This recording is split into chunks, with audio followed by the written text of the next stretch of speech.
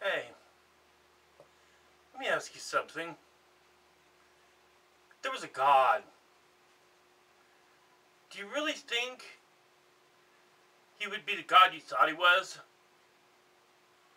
Maybe he's just something that went around the universe, looked at quasars, played with black holes, looked at the stars, marveled at nebulas, looked at quantum states, looked at the symmetry of the universe and all the things abound, all the majesty that is creation beyond our tiny blue dot.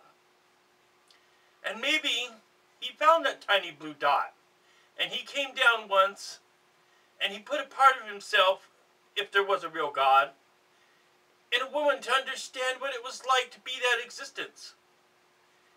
And then afterwards, that part of himself became him again. And he told all the people of himself. But these shepherds, these Bronze Age people, did not understand, could not understand. He tried to tell them as simply as he could, but they misinterpreted everything. And yet, you have to wonder, what would God be to you if you knew there was a real God and what you would be to him? Maybe you would be a bug on a wall. Maybe you would sit in the presence of God and he would be busy going about his existence, doing whatever it is he'd done. Maybe you're just a bug that he didn't see on the wall of a kitchen.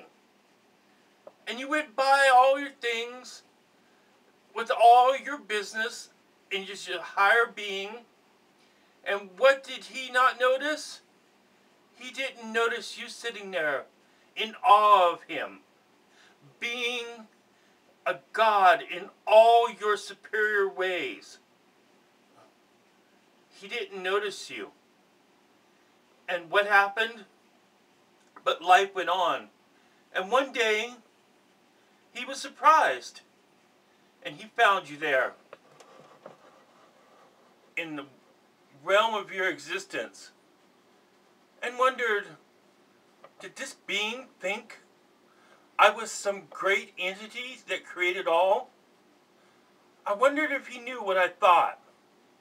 This strange little bug on the wall. I wonder, what did he really think? Don't you? It really makes me wonder. I wonder if God wonders about you at all.